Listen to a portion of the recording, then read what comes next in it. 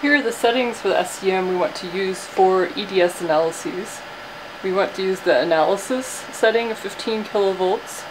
We want to use point analyses over here. We want to have the backscattered detector here.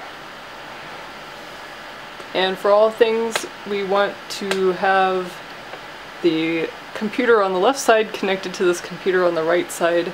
So we want to have this network path mapped with the correct values as described in the instruction manual, and you want to have it connected.